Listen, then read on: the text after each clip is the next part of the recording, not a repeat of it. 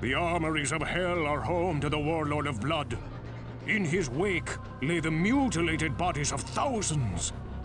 Angels and men alike have been cut down to fulfill his endless sacrifices to the Dark Ones, who scream for one thing: blood. I'm afraid that I haven't heard anything about such a vicious warrior, good master. I hope that you do not have to fight him, for he sounds extremely dangerous. Dark and wicked legend surrounds the one Warlord of Blood. Be well prepared, my friend, for he shows no mercy or quarter.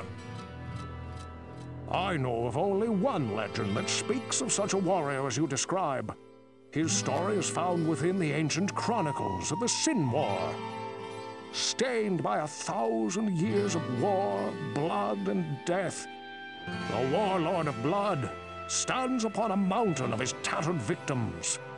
His dark blade screams a black curse to the living, a tortured invitation to any who would stand before this executioner of hell. It is also written that although he was once a mortal who fought beside the Legion of Darkness during the Sin War, he lost his humanity to his insatiable hunger for blood. Cain would be able to tell you much more about something like this than I would ever wish to know. You are to battle such a fierce opponent. May light be your guide and your defender. I will keep you in my thoughts. I haven't ever dealt with this warlord you speak of, but he sounds like he's going through a lot of swords. Wouldn't mind supplying his armies. Always you gotta talk about blood. What about flowers and sunshine? And that pretty girl that brings the drinks. Listen here, friend. You're obsessive, you know that? His prowess with the blade is awesome, and he has lived for thousands of years knowing only warfare.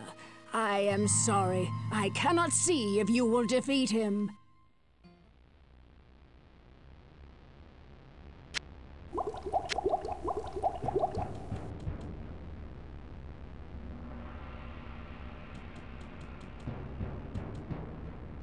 My blade sings for your blood, mortal, and by my dark masters it shall not be denied.